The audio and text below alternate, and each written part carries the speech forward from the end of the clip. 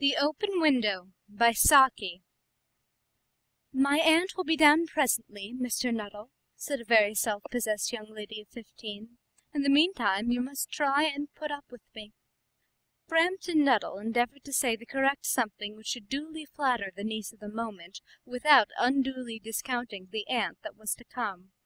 Privately he doubted more than ever whether these formal visits on a succession of total strangers would do much towards helping the nerve cure which he was supposed to be undergoing. "I know how it will be," his sister had said when he was preparing to migrate to this rural retreat. "You will bury yourself down there and not speak to a living soul, and your nerves will be worse than ever from moping. I shall just give you letters of introduction to all the people I know there. Some of them, as far as I can remember, were quite nice." Frampton wondered whether Mrs. Sappleton, the lady to whom he was presenting one of the letters of introduction, came into the nice division. "Do you know many of the people round here?"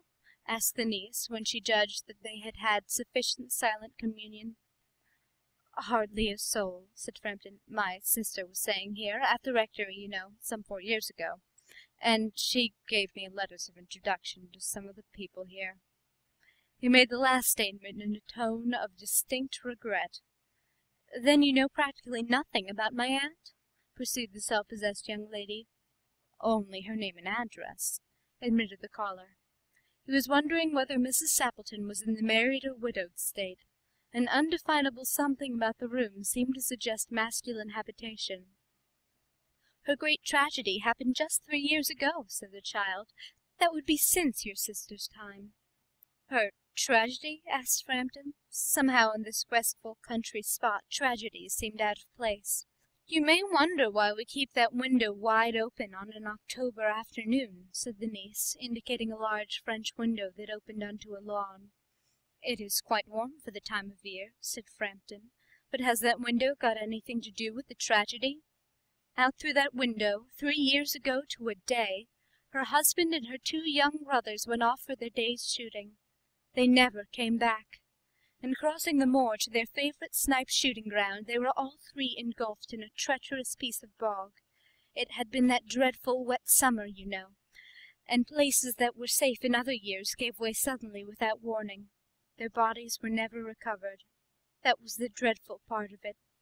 Here the child's voice lost its self-possessed note and became falteringly human. "Poor aunt always thinks that they will come back some day. They and the little brown spaniel that was lost with them, and walk in at that window just as they used to do. That is why the window is kept open every evening till it is quite dark.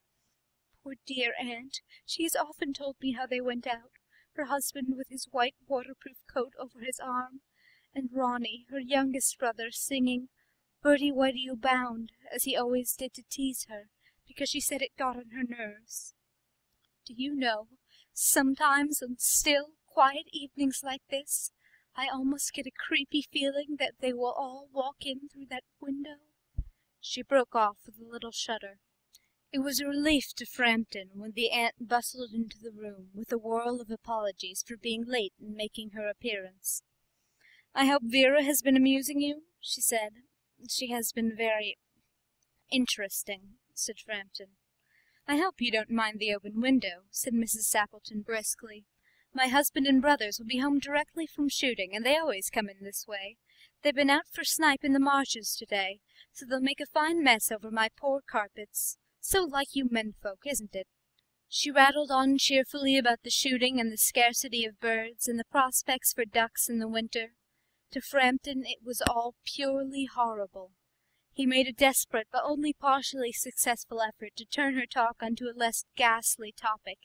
He was conscious that his hostess was giving him only a fragment of her attention, and her eyes were constantly straying past him to the open window and the lawn beyond. It was certainly an unfortunate coincidence that he should have paid his visit on this tragic anniversary.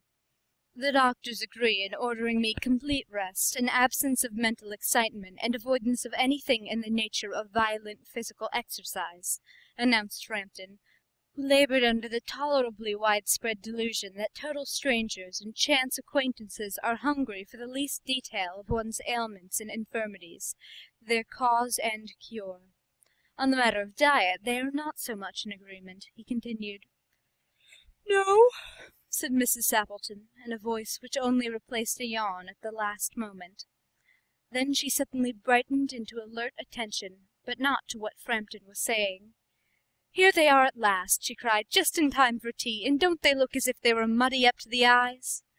Frampton shivered slightly, and turned towards the niece with a look intended to convey sympathetic comprehension. The child was staring out through the open window with dazed horror in her eyes. In a chill shock of nameless fear, Frampton swung round in his seat and looked in the same direction. In the deepening twilight 3 figures were walking across the lawn towards the window. They all carried guns under their arms, and one of them was additionally burdened with a white coat hung over his shoulders. A tired brown spaniel kept close at their heels. Noiselessly they neared the house, and then a hoarse young voice chanted out of the dusk, "I say, Bertie, why do you bound?" Frampton grabbed wildly at his stick and hat. The hall door, the gravel drive, and the front gate were dimly noted stages in his headlong retreat. A cyclist coming along the road had to run into the hedge to avoid an imminent collision. "Here we are, my dear," said the bearer of the white mackintosh, coming in through the window. "Fairly muddy, but most of it's dry. Who was that who bolted out as we came up?"